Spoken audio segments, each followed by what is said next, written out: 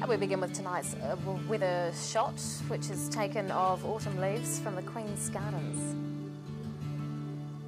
And around the city at 3 o'clock today, a little better than yesterday, 14 degrees in the central city, 15 for the gardens, quite mild on the Taieri with a temperature of 18.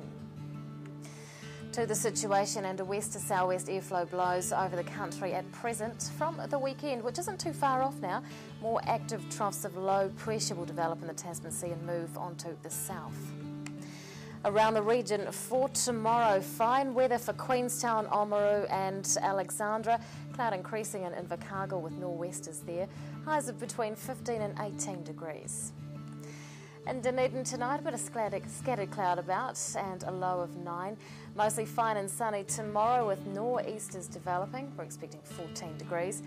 And on Anzac Day, Friday, nor'westers and high cloud at first, but colder sou'westers and showers will develop late morning and clear during the evening. We're expecting 16 degrees.